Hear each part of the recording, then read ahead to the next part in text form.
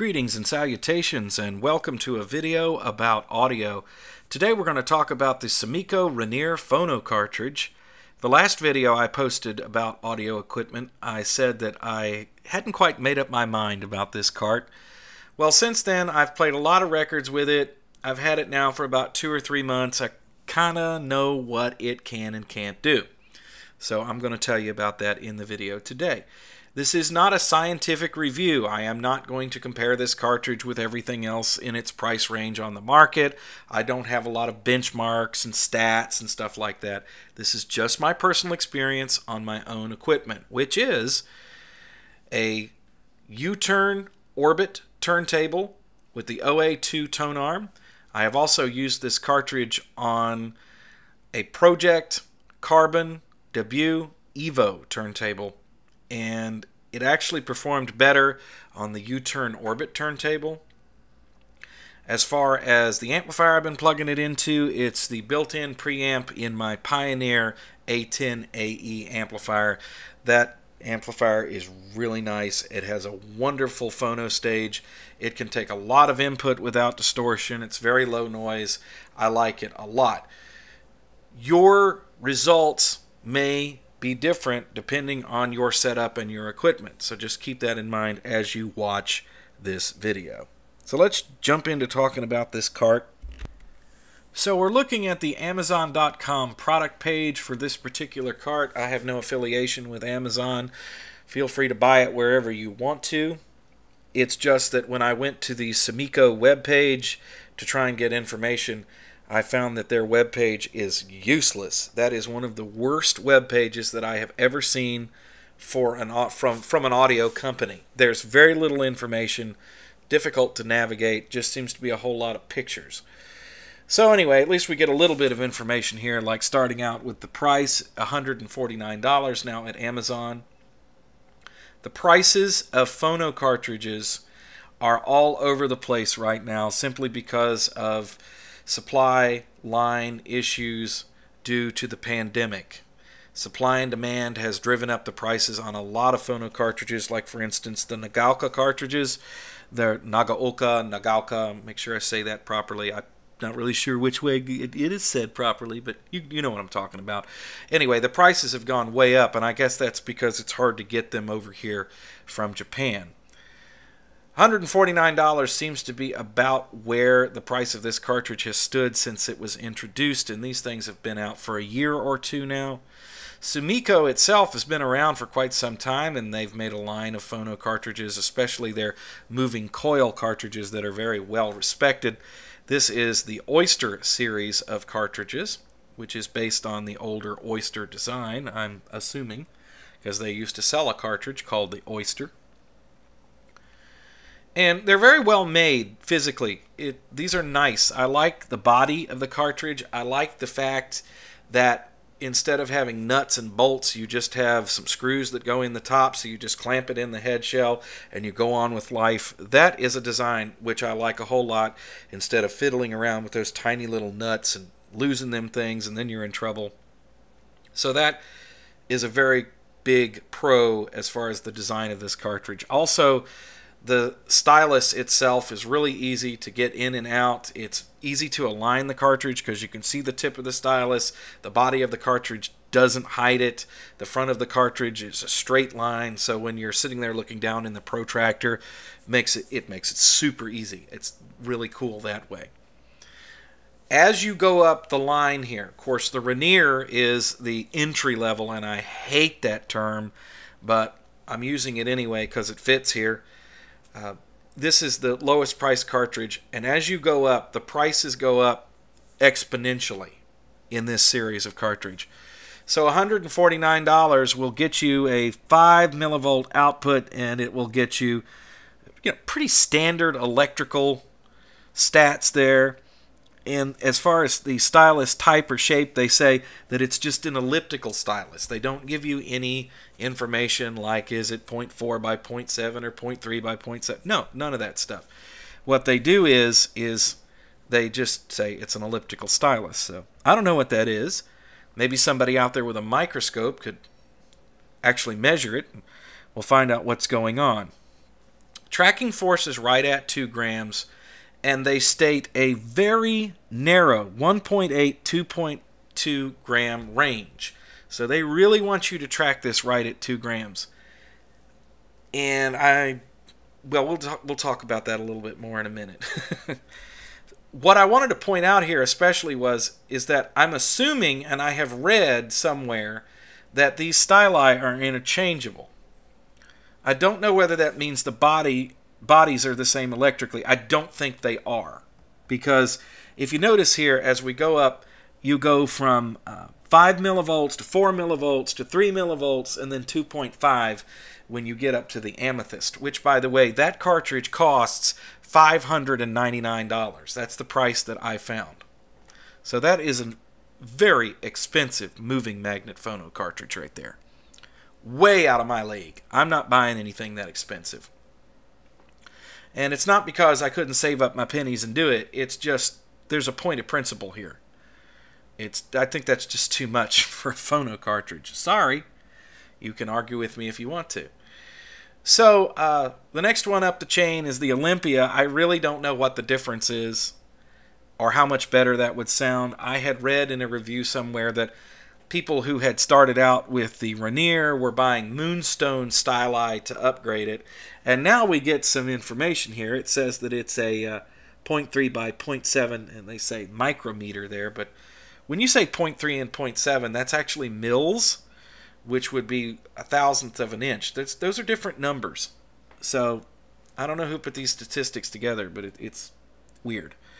Anyway, I went to go find a Moonstone stylus just to be able to tell you, and I found one at Music Direct, and they were selling it for $229. That's just for the replacement stylus if you would like to upgrade to the Moonstone, as somebody suggested. The Rainier stylus sells for anywhere between $70 and $90, wherever you're looking. Those were the prices that I found. And that is kind of steep for a low-end stylus, and I think this is a low-end stylus, and I think it hurts the performance of the cartridge. I really do. So let's dive into the performance real quick. The good side to this cartridge's sound is the fact that it has a very wide stereo image. It has very competent, tight bass. It is slightly warm on the high frequencies. They don't really jump out at you, but they are there. And it's very pleasant to listen to. And when you take all of that and you put it together, you'd think, wow, that's pretty cool. The problem with this cartridge that I had is distortion. A great deal of distortion. It does not track well at all. And I mean, you can hear distortion even on extremely clean records that are not overmodulated or with a lot of wear. This cartridge just has a distorted sound. And when it comes to sibilants, you know, high frequencies like people saying the letter S and cymbals, this cartridge will really emphasize sibilants. And it's not so much that it's mistracking as much as it just sort of sounds gritty on the high end. I can't really describe it beyond that. Once you notice it and you can hear it, then you start hearing it everywhere. And I also ran into a lot of inner groove distortion on this cartridge, and that's on 2 different turntables, very carefully aligned by myself, and it just didn't sound very well. It sounded to me like it needed more tracking force. So even though the recommended tracking force is right at 2, and they say 2.2 is the high end, I gave it a little bit more, you know. And as far as I could tell, the tracking angle was pretty close to being right on. I mean, I don't go crazy about that kind of stuff. I mean, you can tell if a cartridge is way heads up or heads down as far as the VTA is concerned. This seemed to be right. It matched the tone arm. It was not a big major issue. So I don't think that this amount of distortion was coming from that.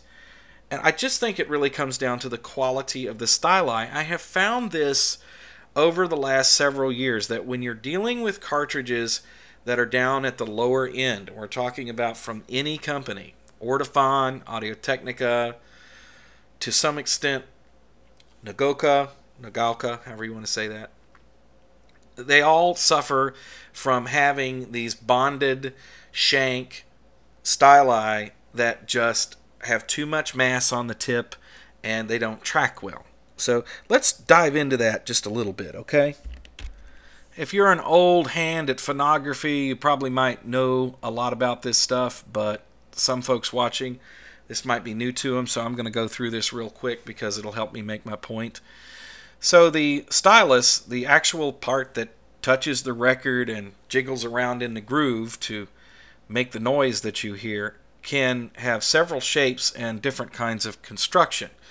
So over here on the left, this, by the way, is an old Audio-Technica graphic that's been bouncing around the web for about 20 years.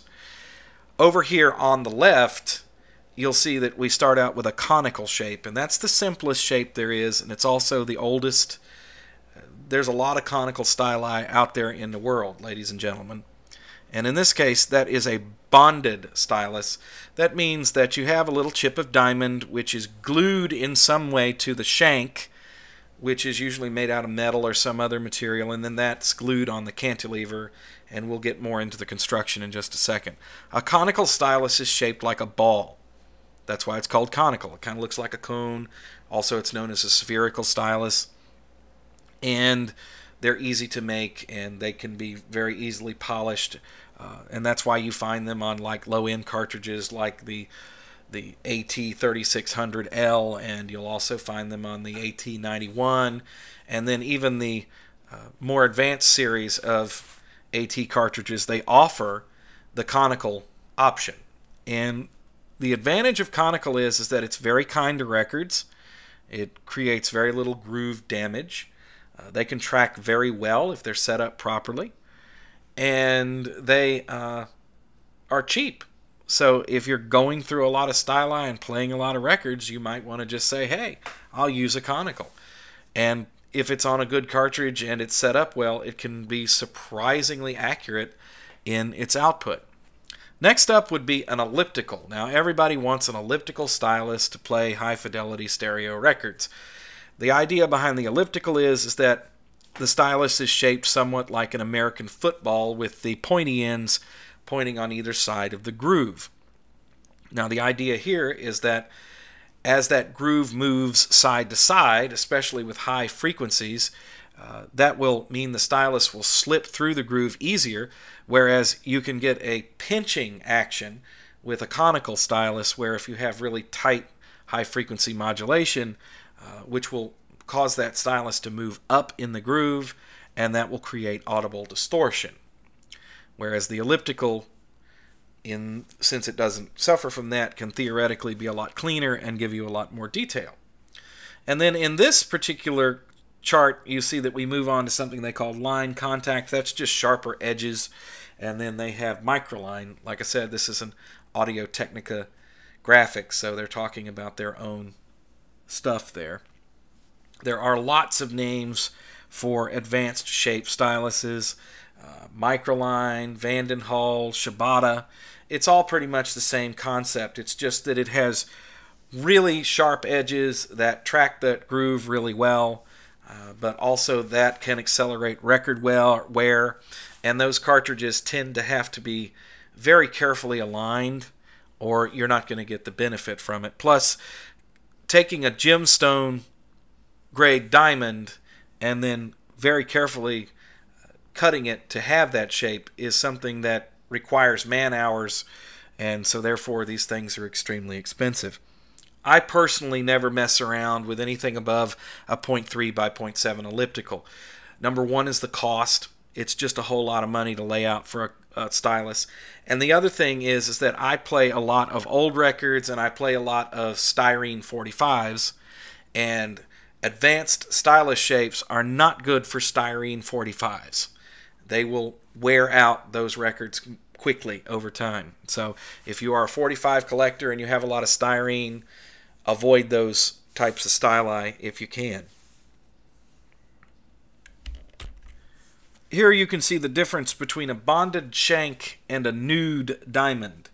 So in the case of a bonded stylus, the part that you're looking at there is called the cantilever. That's the needle that you look at when you look at the cartridge itself. And then you'll have the shank, which is the part that actually connects the diamond tip to the cantilever. That could be made out of metal, and then they use like cement of some sort to stick that diamond on there. That's known as a bonded shank or a bonded stylus. And then over to the right, you'll see what's known as a nude stylus, which means that the diamond itself is cut in the shape, and it has, in other words, there's no separate shank. It's just a diamond in that shape that's connected to the cantilever. The advantage to a nude stylus is the mass of the tip. That's the part that actually touches the record. If it's diamond, it's very light and very durable. And there's also less chance for errors when the stylus is constructed, because when you're talking about the shank and then that stylus has to be bonded to it, manufacturing errors can come in there, and like your elliptical stylus could be pointing the wrong direction, and that has been known to happen. Whereas with a nude stylus, that's usually something that they avoid, especially since they are so much more expensive. But moving all of that mass with the bonding material and the shank material, it causes the stylus to kind of rattle around in the groove a little bit, and that's the distortion that you hear. It's actually leaving contact with the groove wall and slamming back in. And whenever you hear that, you are wearing your records. Distortion you can hear means that you are permanently damaging the record, especially if you hear a lot of distortion. So for a lot of reasons, both audio fidelity-wise and long-term record life, a nude stylus is better. It just happens to be more expensive. Here's a quick view of the entire workings of a phono cartridge, pointing out the cantilever, the diamond stylus. They don't get into bonded shank there, and they have the suspension and the magnet and all that stuff. So pretty cool. That's from the U-Turn's website, U-Turn Audio. Great company, by the way. I love U-Turn turntables. So getting back to talking about these cartridges here, I think what you have is a situation where on the lower end you're dealing with a bonded elliptical, and the quality control isn't there, and I would guess that the stylus tip mass is pretty high, which is the reason why I'm hearing that kind of distortion. And unfortunately, it's the kind of distortion that I would kind of expect to hear from like an Audio-Technica AT95E with the bonded stylus, and that's a $40 cartridge. This is $149. Now, if you want to upgrade your stylus, I had read that you can use a Moonstone or an Olympia stylus on the Rainier, and there's no issue. I don't know if there's a big difference in the internal makeup of the cartridge or not. However, this gets expensive. That Moonstone stylus on its own is $229. That's an awful lot of money to spend on a stylus. And then the Amethyst cartridge, the one on the end there, the cartridge itself is $699, and Lord knows what the replacement stylus is. I would imagine that that would be every bit of $500. And then they're offering a nude line contact stylus there. So I pretty much have to say about this cart that, you know, it depends on your ears, and it depends on how much distortion you can tolerate, I would guess. For me, I cannot stand sibilance. It's something that I avoid, and I find that a lot of modern lower-end cartridges that come with bonded styli suffer from sibilance and all kinds of tracking distortion because of the crappy stylus tip and the extra mass. For instance, the Ortofon 2M Red sounds like dog crap. It has high inner groove distortion, and it's a cartridge that basically just kind of sounds hashy, and it's because of that. Now, you take one of those cartridges and grab a 2M Blue stylus and put on it, which is a nude 0.3 by 0.7, and you put it on there, which now we're talking about a $200 stylus. All of that goes away. The stereo image gets really wide, and all of that distortion just goes poof, and this thing tracks beautifully.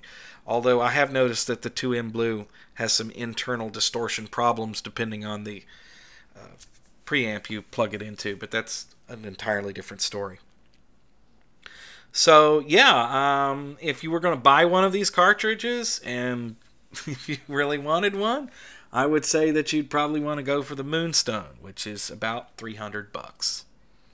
Too much for me to pay for a phono cartridge. It used to be years ago that the way this worked is that, you know, you'd pay a pretty decent price for a phono cartridge. Let's say that you bought one for $150, and we're talking 20, 30 years ago now, so that would have been a lot of money back then.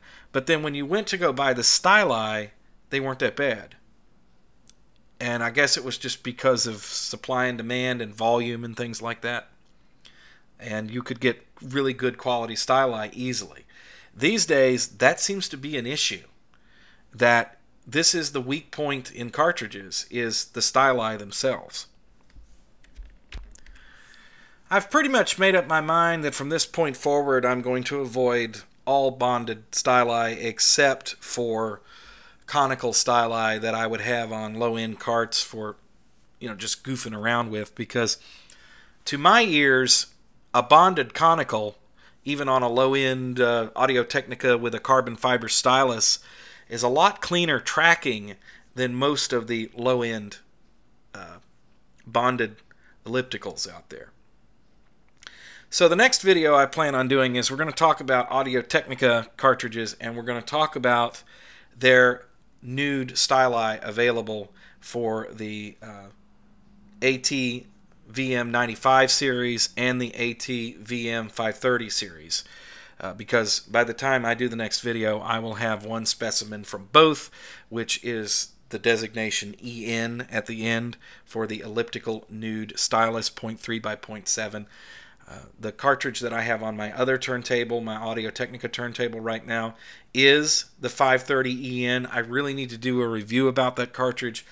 I love that cartridge, and I will tell you why. So that's what I'm planning on doing next. So if you like this video, hit subscribe. There's going to be more of these coming along, although they may be a little bit sporadic. And of course, here on this channel, I might be posting about computers or whatever. You never know what's going to pop up. So the final word on the Rainier. I think it's a good cartridge. I think it has a lot of potential. If the Sumiko folks can get the quality of this stylus up a little bit, I don't have a problem with paying anywhere up to around $100 for a new stylus. I mean, you're going to replace it probably once a year anyway, and you should, by the way, replace your styli once a year at the minimum. That's okay with me. But when you start getting styli that are up around $200, that kind of gets, huh? As a matter of fact, with my Audio-Technica 530EN, the VM530EN, the replacement stylus on that's about $175. And that's a lot of money just for a needle. We're not talking about the cartridge. That's if you break this thing or if you wear it out and you want to replace the stylus, that's what you're going to pay. But it seems to be the way the market is these days, and you can't really get these really good bonded styli anymore that are cheaper to make. So it is what it is. So anyway, thank you for watching, ladies and gentlemen. We will do this again soon. If you like what you saw, hit the subscribe button. See ya!